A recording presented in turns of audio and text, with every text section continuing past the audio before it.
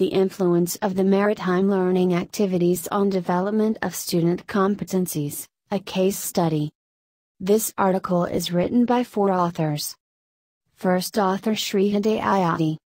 Second author Ashok Abdul Haq. Third author Denwai Tudan. Last author Rusman.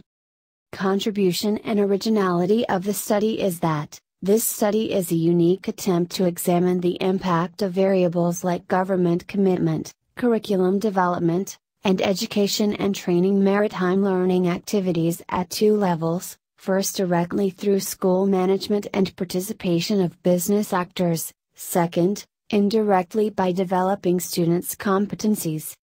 This study aimed to test the impact of government commitment, curriculum development, and education and training, either directly or indirectly through school management and business actors' participation in maritime learning activities to develop student competencies. This research was conducted in 5 junior high schools in North Jakarta and Java provinces, Indonesia. The sample size was 175 students of grade 9 selected through random sampling techniques. Data was collected through a questionnaire distributed to student respondents, and interviews and focus group discussions with school principals and teachers.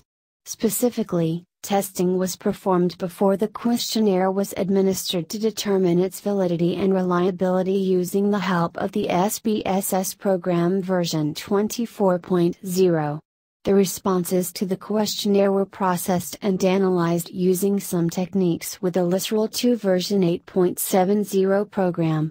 The findings revealed that variables of government commitment, curriculum development, education and training, directly and indirectly, through school management and business actors' participation, have a positive effect on maritime learning activities.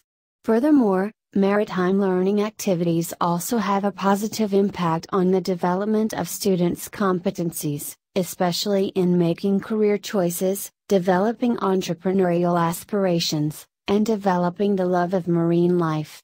On this basis, marine learning activities require attention to influence variables along with indicators that contribute to each of the variables studied. The development of marine competence requires supporting facilities, establishing cooperative relationships with parties outside of school, apprenticeship or training assistance, the availability of learning media, including digital technology as a source of knowledge, information, etc. Thanks for watching this video of International Journal of Education and Practice Volume 8 Issue Number 3.